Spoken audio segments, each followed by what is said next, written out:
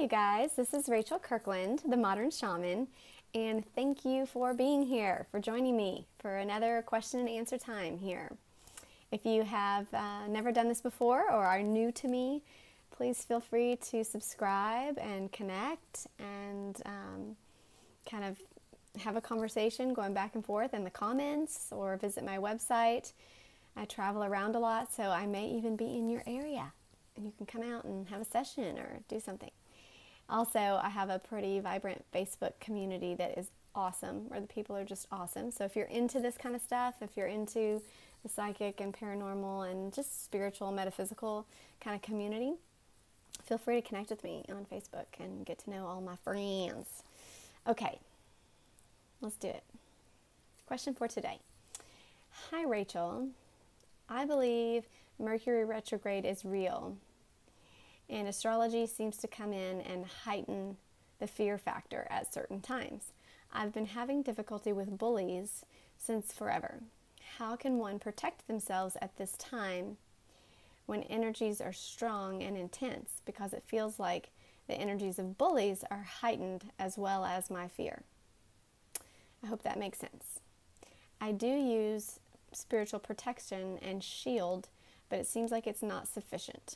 What else can I do? Okay, so finding kind of another type of spiritual protection when you feel like everything's like on overload. You know, when you've got these instances, and I've had experiences with bullies too, just as an adult, like legal bullies. You know, we used to be landlords, and I've had experiences with people just threaten things and use the law to really feel like they're bullying over you when wasn't a lot of, it was just basically bullying. But that energy is very oppressive. It comes on top of you. If you feel energy and you're empathic, it can feel very oppressive. And that's how it feels, you know, even as a child. If you were bullied, it's a similar kind of oppressive energy that feels like it stifles, it cuts your, you know, throat chakra and your heart chakra and your stomach and all of that. So I get what you mean. And if you've got that kind of experience going on, and on top of that, you've got all of this astrological kind of ebb and flow of the magnetic currents of, you know, Leo coming in and fire energy and Mercury retrograde and stifling communication. There's all sorts of stuff that can kind of energetically ramp up, like you said, what you're already feeling, almost like making the energies 10 times as strong. And your emotional body 10 times as sensitive and all of that. So I totally get it. I think it's a really relevant question, whether it's bullies or anything, really, when the energies around us get really intense and we feel like our protection or needs to be strengthened. It's like we need a bigger gun in the tool belt. You know what I mean? It's like I keep getting these images of Men in Black when, I don't know if y'all have seen that movie, like the very first one, the old school one, where they give him a gun. It's like this little teeny tiny gun, and they're like, here's your gun. And then he's like, I want that one. It's like this really big, like bazooka looking thing that, so it's making me think of that. I'm getting those visuals of having a sense of psychic protection that feels like I got the bazooka. This is like, it's time for me to pull out the mother lode and protect myself. So it's just other techniques, but it does help you feel a little bit more like you can stand in your free will and your sovereignty, in your sense of personal control on the non-physical level. For some reason, when we begin our life, I think we're not taught very often how to stand in our sovereignty, and so we have a lot of fear about how to interact with the non-physical. So it's pretty common that people, the first thing they do is they feel fear when they come in contact with or have experiences that feel overwhelmingly non-physical, right? When our emotions get really, really strong, or when we have a paranormal experience that we can't see, touch, or feel with our 3D senses. So kind of having these tools in your tool belt, it's not that they're needed, because eventually when you get to a higher vibrational state, you're emanating such a space of light, they can't really reach you because they're just not at that frequency. But there are times when we're all emotional and we're on ebb and flows. We're human, and it can be helpful to at least have options for what you want to do in terms of keeping yourself feeling energetically protected and safe. So if it's relevant for you, no judgment there. It's relevant. Okay. And I have been on all sides of that spectrum. So let me just tune into this. I'm going to quiet myself. I'm going to shut my mind and move kind of into my heart space to connect with the question and the energy there and the person asking the question, and then tell you what I get.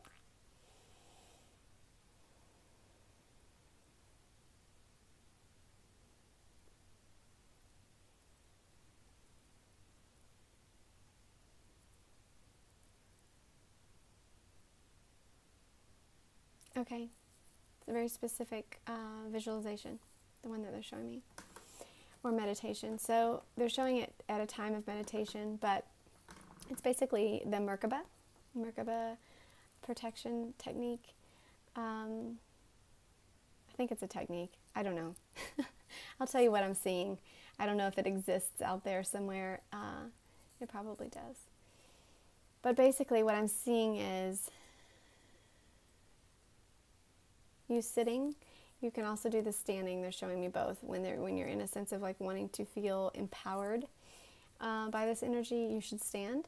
When you're wanting a sense of safety and security, almost like a comfort, like an egg, you're going to want to sit when you do this visualization.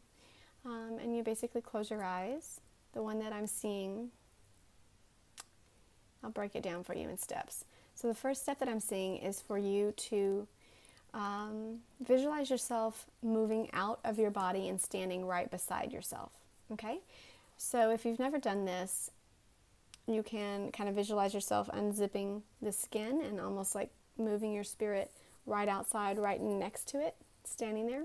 Or you can just almost like kind of shift sideways and imagine yourself looking at yourself, okay?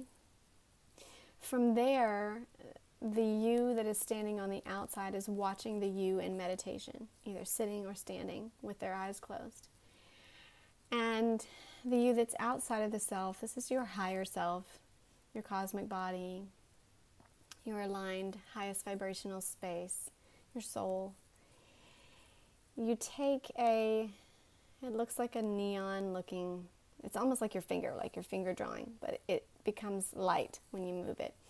And you basically draw the Merkaba. If you're not familiar with a Merkaba, it's like a star tetrahedron. It's a sacred geometric shape. It's the Star of David, but in a 3D,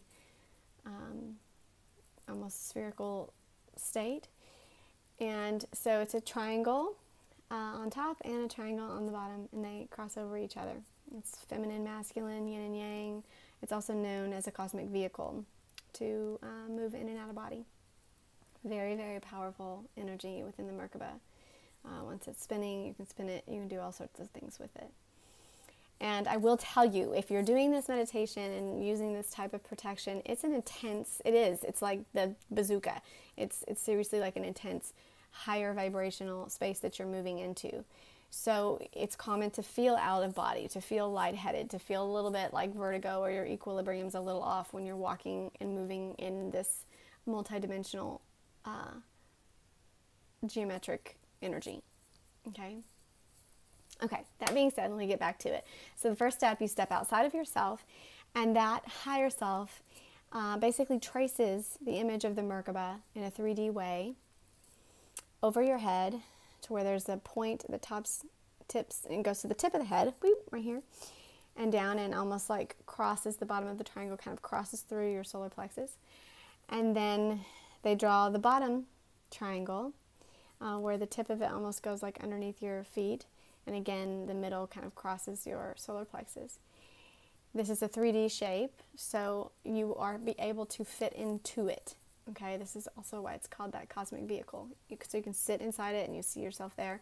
When you're tracing it like that, that's what I see you doing, is like tracing it.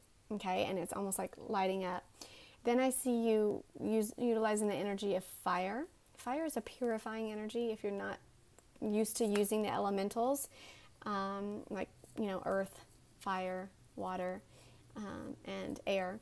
Fire is a purifying, but it's also an activation, a chemical reaction-based elemental. So when I see you in this meditation, I see you almost like taking a flame or a hand that looks like you're holding a flame and lighting the corner of that Merkaba on fire, and then it lights up as if you're burning this Merkaba. You're beginning the chemical reaction, and then it starts spinning. I saw all of this in my head, like in these 2 seconds that I closed my eyes.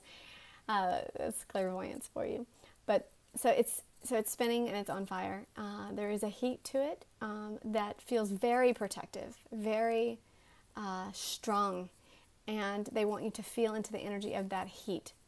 If you are clairsentient or empathic and you feel energy, which I feel like you do, and I think this is why they're using this meditation for you, they want you to feel into the heat of that form of protection.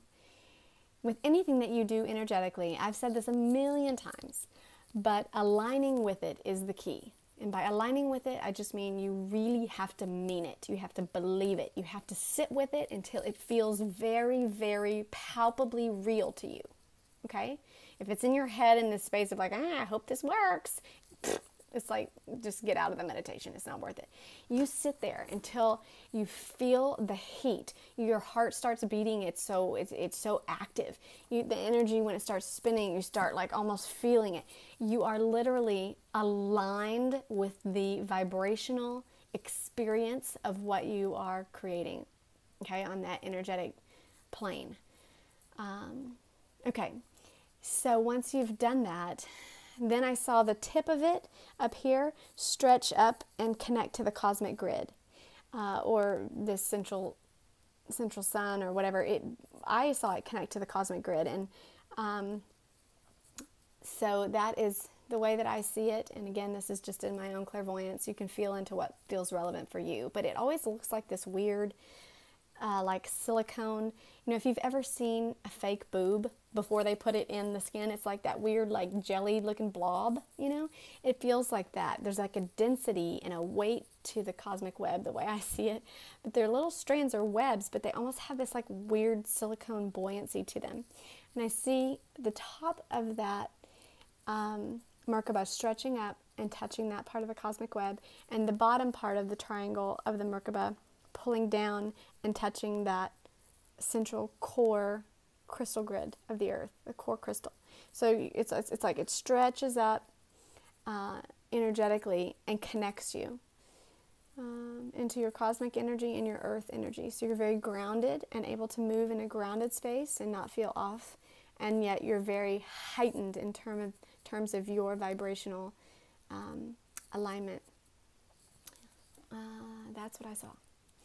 So in terms of like what type of shielding or protection, it's a Merkaba protection. With that meditation, I told you, if I can break it down into the steps, it's move outside of your body, right beside it, then trace the line of the sacred geometric shape of the star tetrahedron, or the Merkaba, then light it on fire, spin it, attach it from the top and the bottom to the cosmic grid and the earth grid, and feel into it. Like I said, feel it until you believe that it is turned on.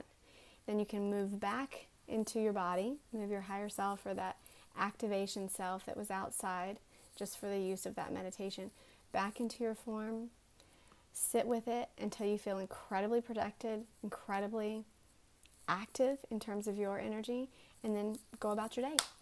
End your meditation, say thank you, and know that you are protected. Because that, mama, is a serious form of protection. Believe me.